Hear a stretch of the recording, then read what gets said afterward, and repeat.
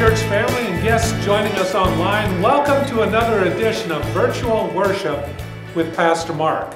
I pray that you and your loved ones are staying healthy and sane.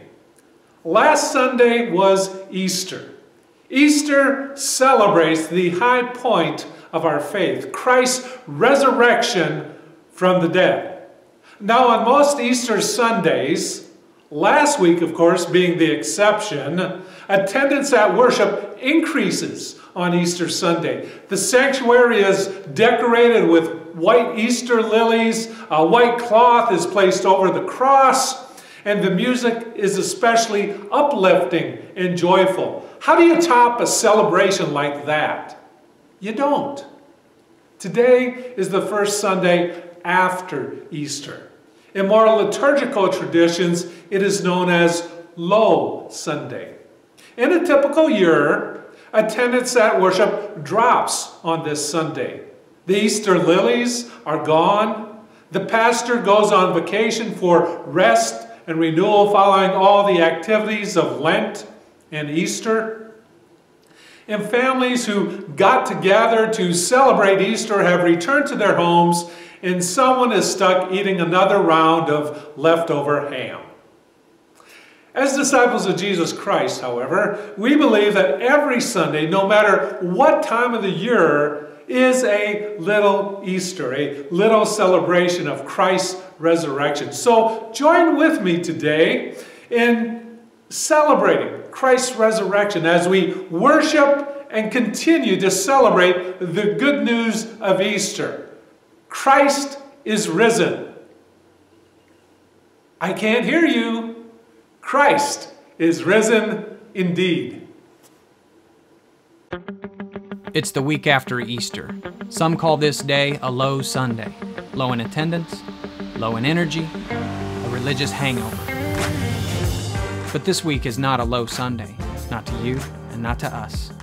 Because we recognize that when the risen Christ burst forth from that tomb, he went on the move and didn't stop moving. Easter kept happening. In fact, nearly 1 week after his resurrection, Jesus presented himself alive to Thomas, the most famous skeptic in all of history. And he said to him, "Here I am. Go on, touch my hands, examine. Take your finger and put it in my side. Do what it takes to find belief." Thomas responded, "My Lord and my God." Easter kept happening. Easter is not just a one-time phenomenon. The redemptive power that came alive in Christ's resurrection is as powerful and alive today as it was then. When God works in and through our lives, Easter happens. When we invite the stranger, when we help the poor, when we visit the sick, clothe the naked, feed the hungry, or bring peace to those whose hearts are troubled, Easter happens. Whatever excitement and exuberance we experience on Easter Sunday is alive and present and available every day, every hour, every second. Low Sunday? I don't think so, because Easter keeps happening.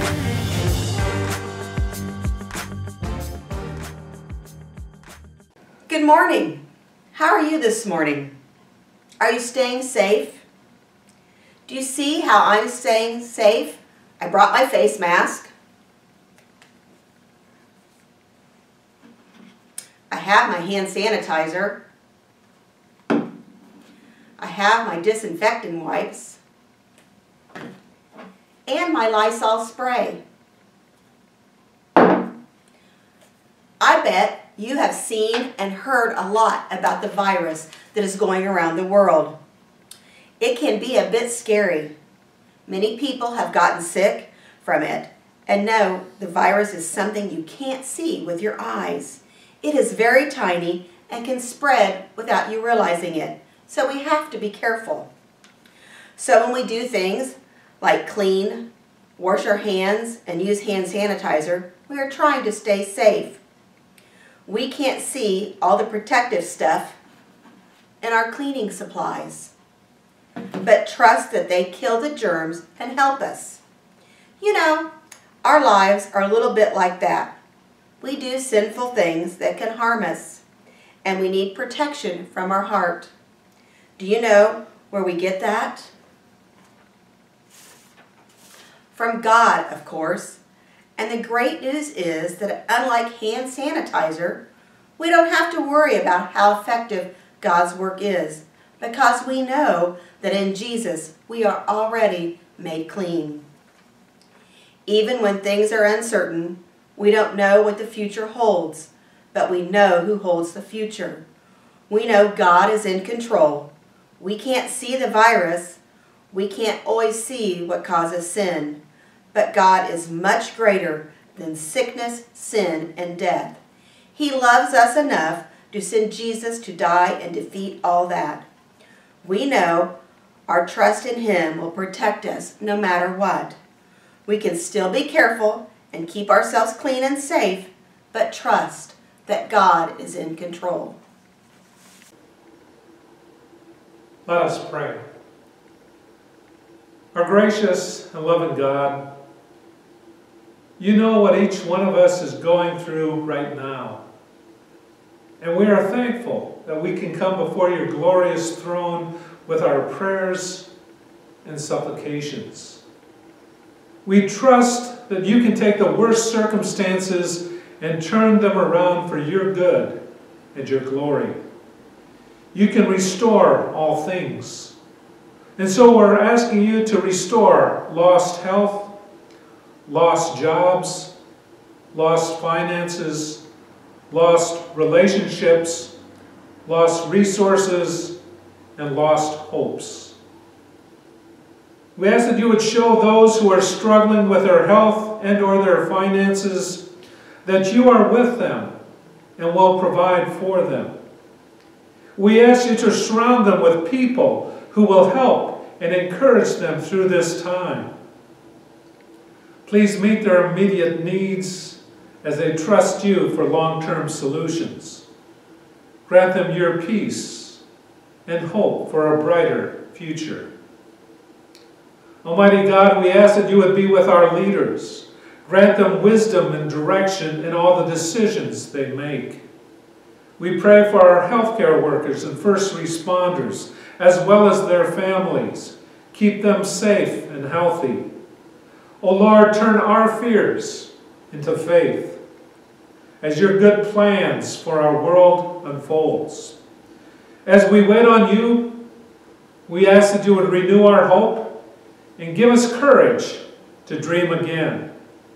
Remind us all of how much you love us and fill us with your peace that surpasses all understanding. O God, come into our lives and into our world. Do what only you can do. In Jesus' name we pray. Amen.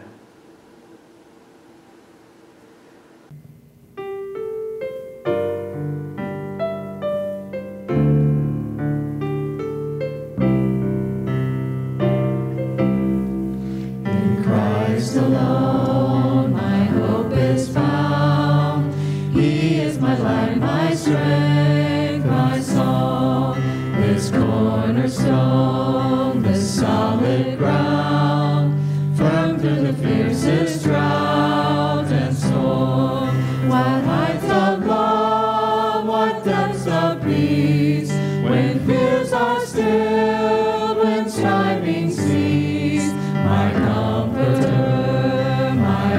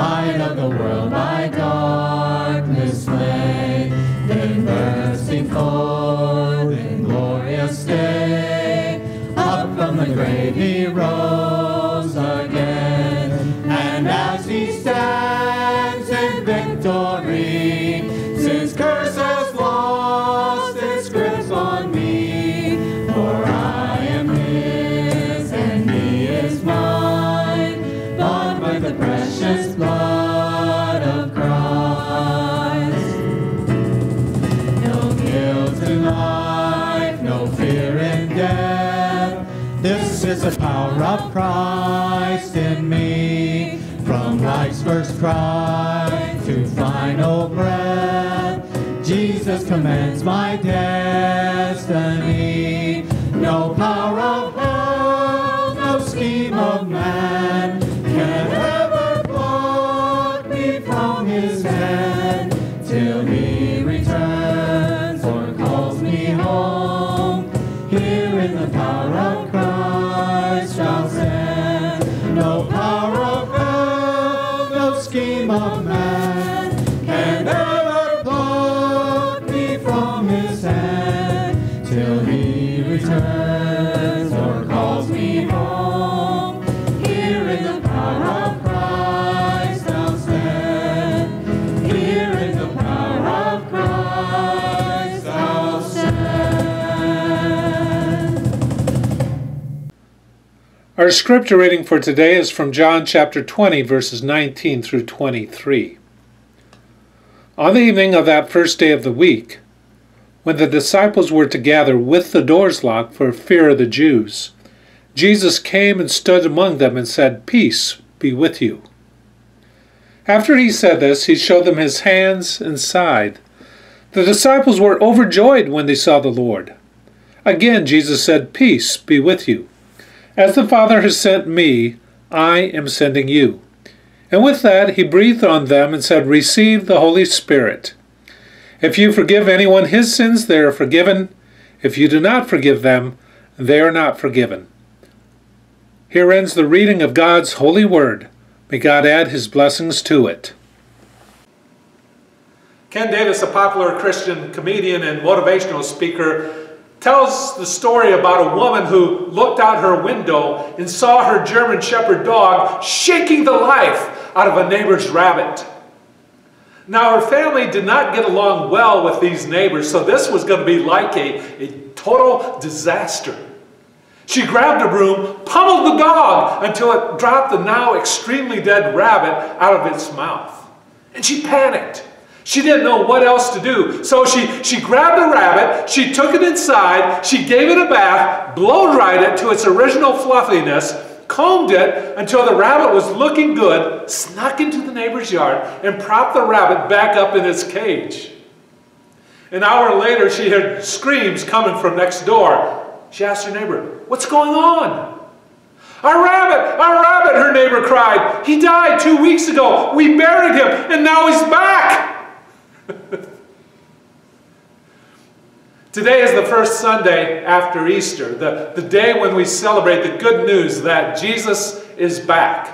No German Shepherd dug up his lifeless body. No, the power of God raised Jesus Christ from the dead. And although 1 week has passed since Easter, today's scripture reading from John chapter 20 takes place on that first Easter evening.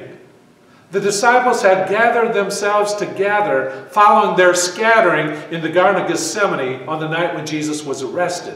And they had come together and they had locked the doors to the house they had gathered in for fear of the Jews. Now today, like Jesus' disciples, we are gathered in our homes out of fear. Not fear of persecution for our faith, but fear of contracting the deadly COVID-19 coronavirus. We know that the virus spreads from contact with other persons, and so the more we isolate ourselves from others, the safer we are. Now after Jesus had been arrested, his disciples no longer felt safe. They were afraid. Simon Peter and the other disciples were probably afraid of guilt by association. They were afraid that the same people who crucified Jesus would now come after them. And so on the evening of that first Easter, they had gathered in a home to stay safe. And they were probably hiding out in the upper room where just a few days ago they had celebrated the Passover with Jesus. Now John tells us that they were hiding out behind locked doors for fear of the Jews. They locked the doors to avoid persecution from Jewish leaders. They locked the doors to try to find some sense of security. They locked the doors so that they could feel safe in a frightening world. And you know what? The locked doors worked. They were protected from their enemies. The Jewish leaders couldn't get to them, but neither could they get to anyone else. Their fear of persecution protected them from their enemies, but it also cut them off from the joy and fellowship and mission that Jesus had given them. There was no preaching the kingdom of God while they were safe behind locked doors. There was no teaching the crowds while they were secure, hidden from the rest of the world. There was no healing the sick and casting out demons while they remained behind locked doors. There was no witness to the resurrection of Jesus Christ while they remained safe and secure behind locked doors. But that was the price they were willing to pay to stay safe in their frightening world. And even though centuries have passed, fear still locks the doors on Christian lives. And fear still threatens to extinguish the mission of the church. We fear a world where deadly viruses quickly spread across the globe, leaving hundreds of thousands of people dead in their wake. We fear a world that increasingly hates Christians and Christian values. We hear true stories of Christians right here in the United States being fined for gathering to worship at a drive-in movie theater with the windows rolled up on their cars during this COVID-19 pandemic, while Planned Parenthood centers remain open to perform abortions. Go figure. We fear sharing our faith with those who do not believe as we do. We may offend them. They may laugh at us. They may reject us. And we want to be accepted and considered, quote, normal. And thus we keep a low profile about Jesus and what he means to us. We want to feel safe, and we think that the only way to feel safe is to close the doors and remain locked behind those doors. Now, we do not know how long Jesus' disciples would have remained locked in their safe space before finally letting their guard down and deciding to emerge from their cocoon. Indeed, we will never know, because Jesus does not leave us alone in our safe and secure space behind locked doors. Instead, Jesus does the unthinkable. He suddenly appears before them in spite of locked doors.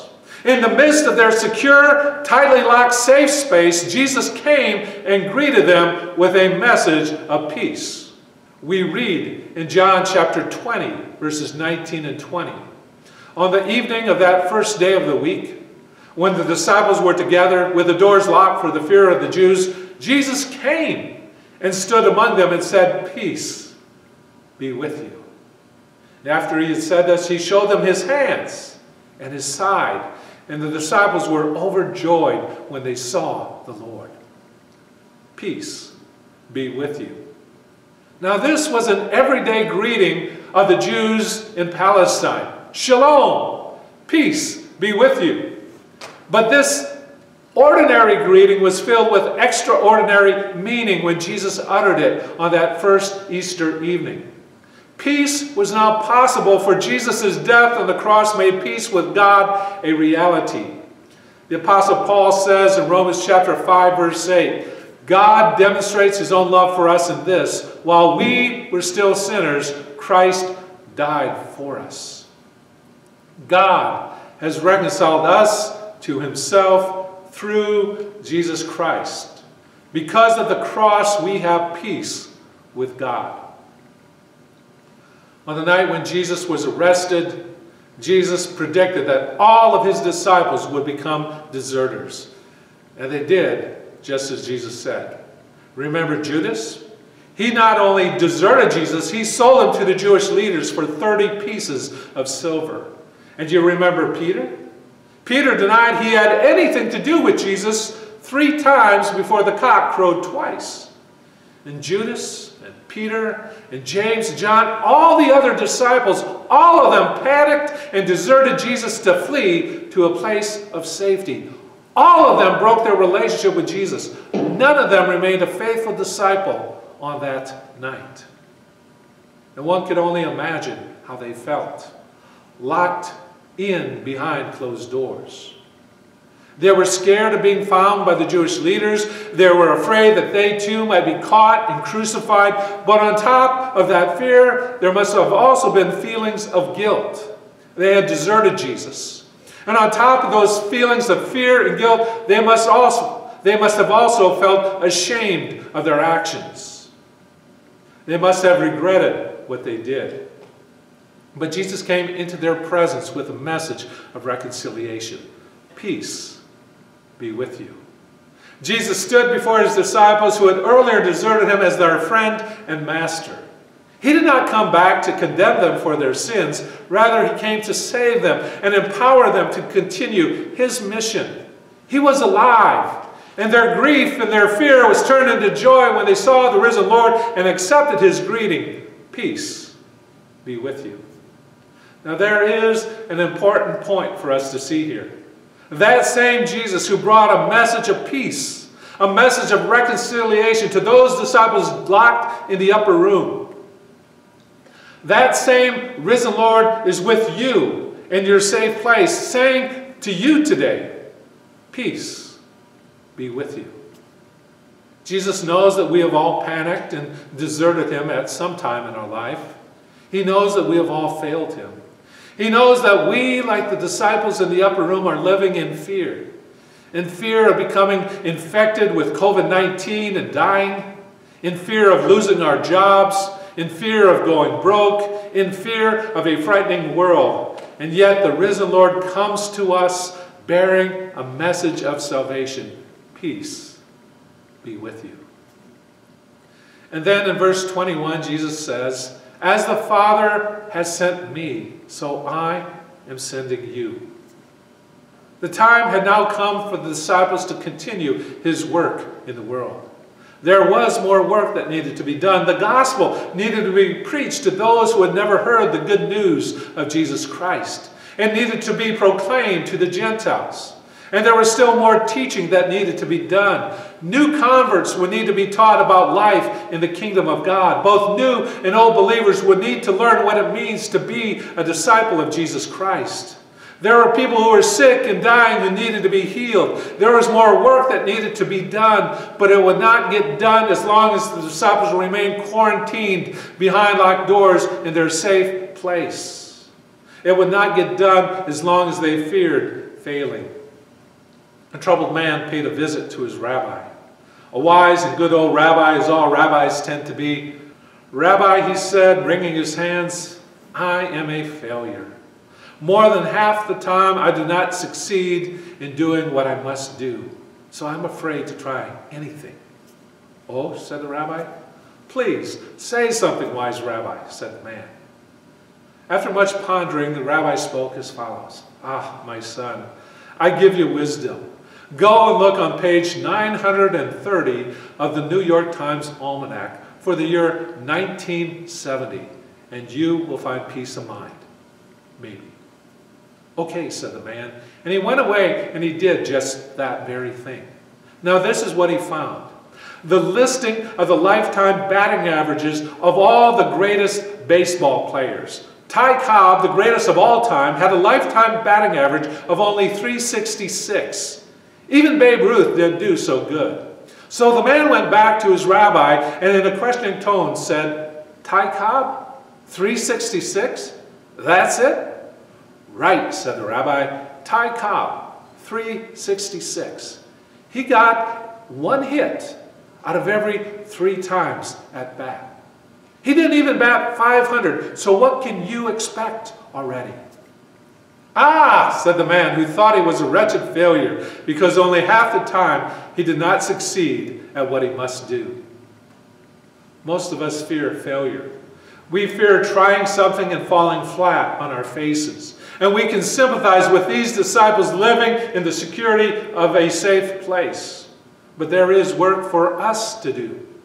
It doesn't take a seminary degree to realize how much need there is in this world for the gospel of Jesus Christ. There are many living right here in North America who have never heard of Jesus Christ. And they need to hear the good news that Jesus saves, that Jesus is alive. And there's also great need for teaching the Bible, not just to new believers, but to all of us. A few years ago, a test of Bible knowledge was given to 5 classes of high school seniors. Most of them failed the exam completely. Some were so confused that they thought Sodom and Gomorrah were lovers, or that the Gospels were written by Matthew, Mark, Luther, and John. Others said that Eve was created from the apple, and that the stories Jesus used in teaching were called parodies. I mean, there's so much in the Bible that we don't know or don't apply in our lives. Husbands need to learn what the Bible says about loving their wives, and wives need to learn what the Bible says about loving their husbands. Parents need to learn what the Bible says about instructing their children in the way of the Lord.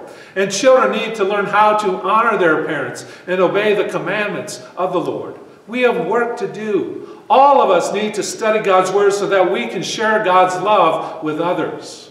And there's also other work that needs to be done. The hungry need to be fed. The thirsty need to be given something to drink. The stranger needs to be welcomed. The naked need to be clothed. Those who are sick need to be cared for. Those in prison need to be visited. And the list could go on and on. Jesus needs us to continue His ministry in this world. And yet social distancing guidelines are making it much more difficult. In some cases, almost impossible to do what Jesus is calling us to do. Our church recently received a letter from CAM, Coordinated Assistant Ministries, here in Kokomo, asking for help because they had to cancel significant March and April fundraisers due to COVID-19 restrictions. And now they're in dire need of financial support to make it through the next few months. And I'm sure that there are many other ministries that are struggling financially because our focus has turned inward on ourselves, doing all we can to remain safe and healthy. But as long as we remain behind our locked doors, as long as we remain self-quarantined in our own cocoons, isolated from the rest of society, as long as our focus remains on our own personal well-being, Jesus' ministry waits to get done.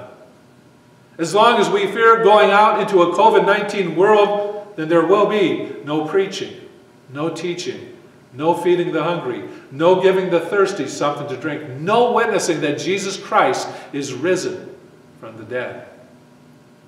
And so in verse 22, Jesus invited the disciples to receive the Holy Spirit.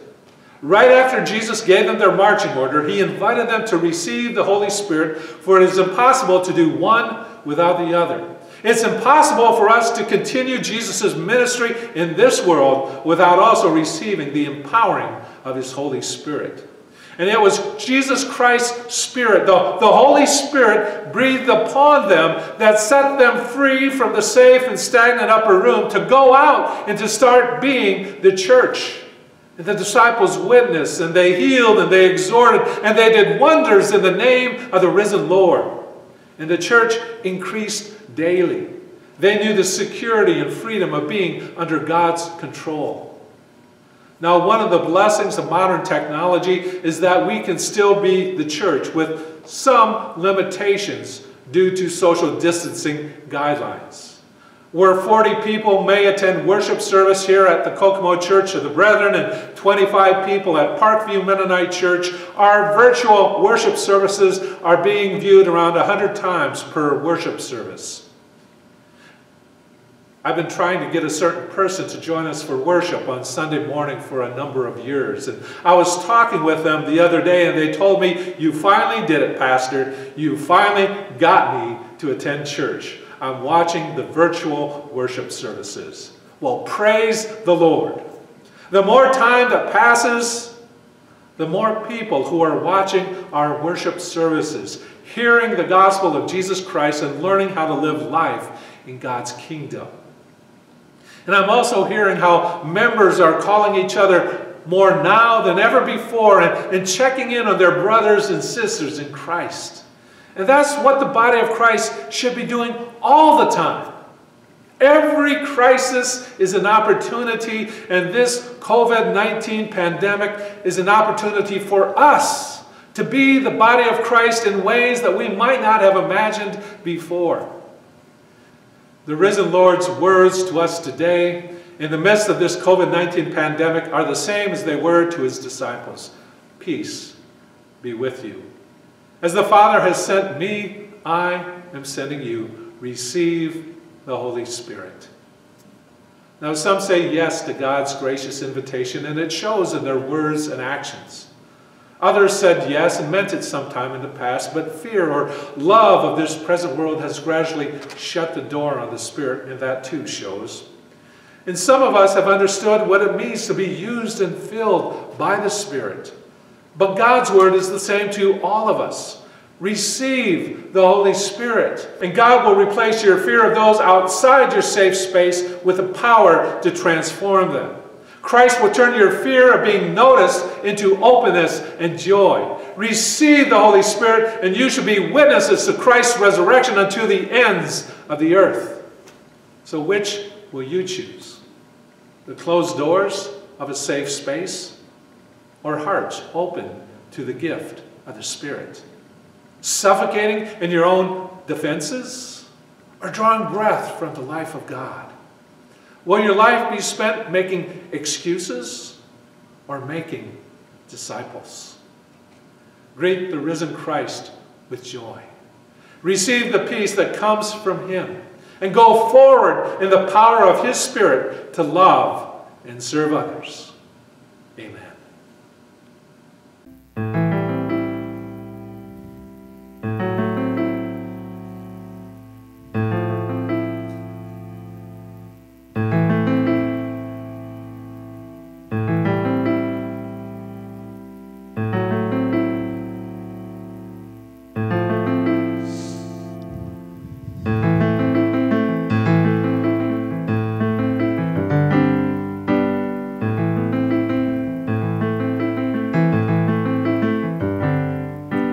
Gates and doors were barred, and the windows fastened down. I spent the night in sleeplessness and rose at every sound, half in hopeless sorrow and half in fear the day would find the soldiers breaking through to drag us all away.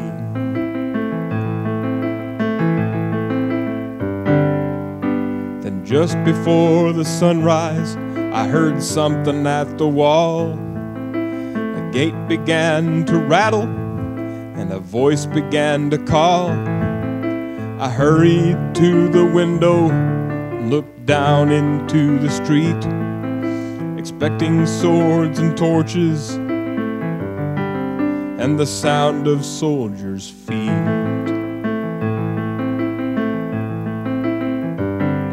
But there was no one there but Mary, so I went down to let her in. John stood there beside me, and she told us where she'd been. She said they'd moved him in the night, and none of us knows where. The stone's been rolled away, and now his body isn't there. So we both ran to the garden, and John ran on ahead. We found the stone and the empty tomb just the way that Mary said. The winding sheet they wrapped him in was just an empty shell, and how or where they'd taken him was more than I could tell.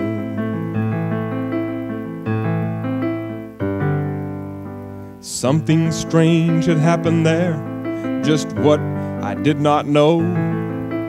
John believed a miracle, but I just turned to go. Circumstance and speculation couldn't lift me very high, for I'd seen them crucify him, and then I saw him die.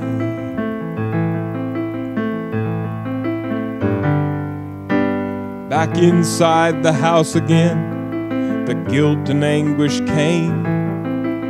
Everything I'd promised him just added to my shame. When at last it came to choices, I denied I knew his name. And even if he was alive,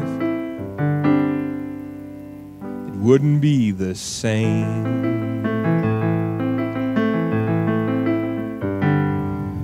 And suddenly, the air was filled with a strange and sweet perfume. Light that came from everywhere drove shadows from the room. And Jesus stood before me with his arms held open wide. And I fell down on my knees and I just clung to him and cried.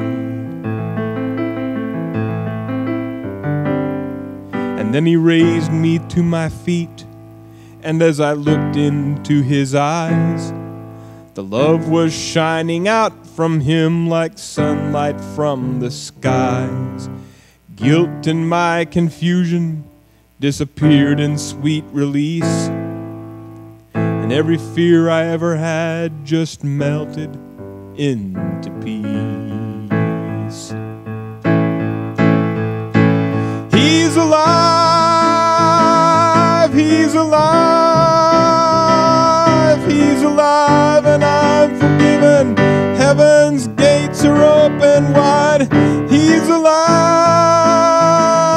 he's alive, he's alive, and I'm forgiven. Heaven's gates are open wide. He's alive, he's alive, he's alive, and I'm forgiven. Heaven's gates are open wide. He's alive.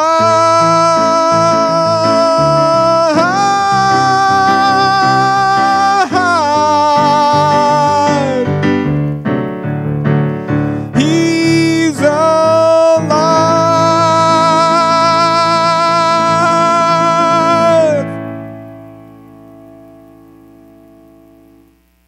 Thank you for joining me today for another edition of Virtual Worship with Pastor Mark. I hope you can join me again in the near future. Until then, may God bless you and your loved ones. Thank you, and God bless you.